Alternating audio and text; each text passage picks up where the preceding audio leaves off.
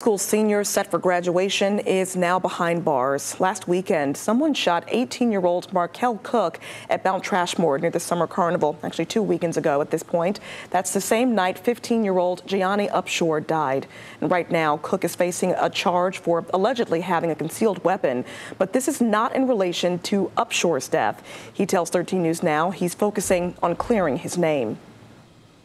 I feel like just because they can't find anybody or wrongly accusing me, and since they don't have a lead, they're trying to put it on somebody.